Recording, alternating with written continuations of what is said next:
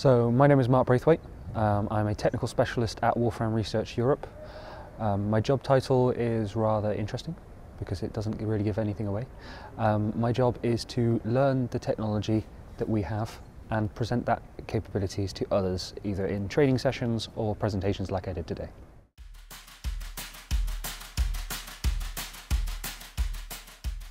Yeah, so essentially the talk was a live demonstration to show, as you just said, that AI and machine learning, whilst are real big buzzwords at the moment, are just a few steps away.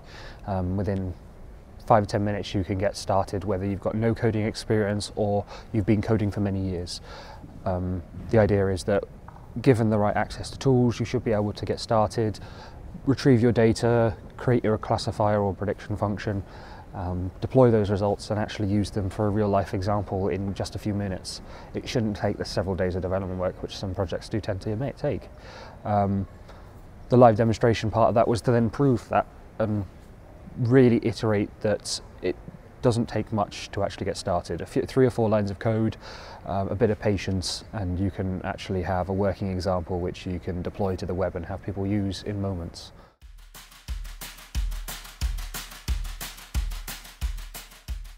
I would say that is the most exciting part of my position, is that whole discovery section, is really saying, okay, well, we have the capabilities to do machine learning, we can do image processing, and we can work with connected devices. Let's try putting this machine learning on a Raspberry Pi and getting it to tell me when my boss is going to walk around the corner. That kind of fun little thing.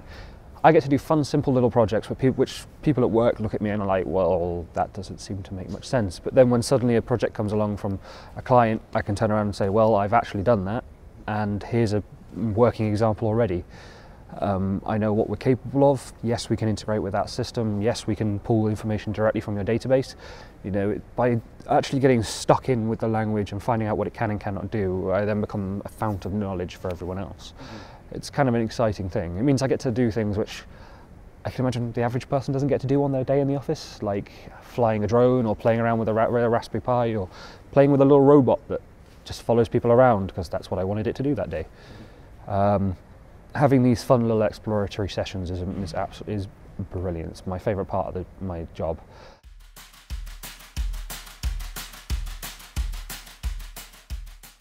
The idea that data is people are trying to make data more open and more available to other people, especially from businesses, governments, that kind of thing. And by actually having access to those data sources, you can start doing incredible other things with this technology that's also being built, in order to come up with things that, like products or ideas and technologies that people wouldn't all have been able to have access to, simply because some gentleman in, I don't know, government has worked on a particular project. It didn't work, but now we suddenly have access to that person's results. We can find out why it didn't work and possibly drive it further. One of the things that I'm particularly passionate about at the moment is healthcare data. Understandably, there's the worries about keeping things nice and secure and safe, and that's understandable.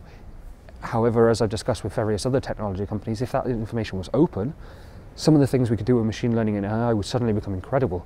We'll be able to predict and assist with patient workflows, for example, which could help the NHS in some way, hopefully. We've previously done a study with the National Health Service in England, proving that it wasn't the number of staff on the ward at the time that was attributing to slips, trips and falls. It was actually how well trained those staff were. So you could reduce staffing numbers as long as they were of higher level staff. It's those kind of things which aren't always obvious, but by having the open data source and the access to other new technologies, you can combine things in incredible ways, especially with like the identifier of cancer from capsule endoscopy. Access to the new technology plus open data. You can make some incredible stuff.